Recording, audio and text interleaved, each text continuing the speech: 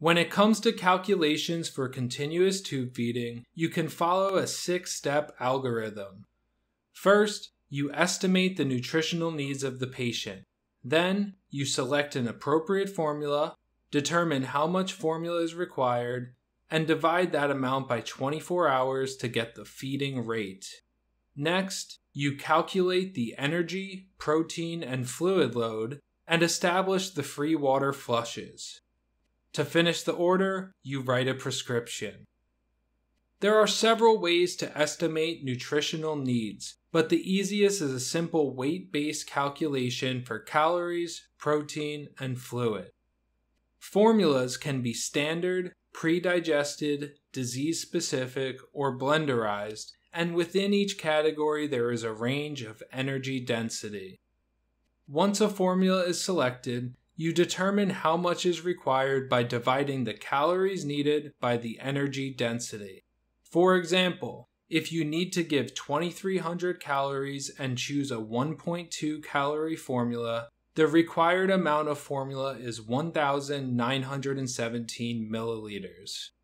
This is where you divide by 24 to get the feeding rate, which would be 80 milliliters per hour.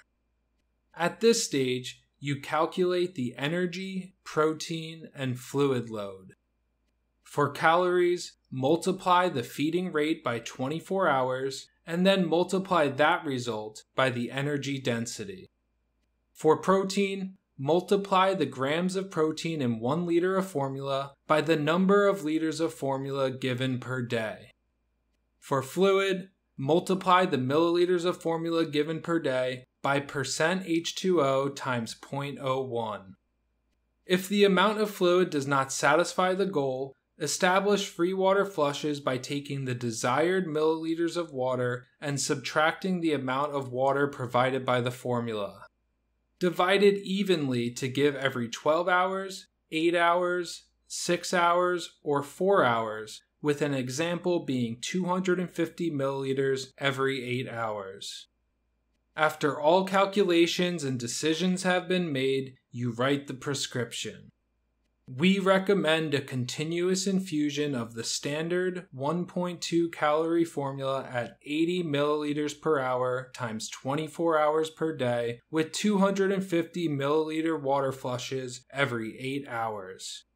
This provides a maximum of 2,304 calories, 105 grams of protein, and 2,305 milliliters of water per day.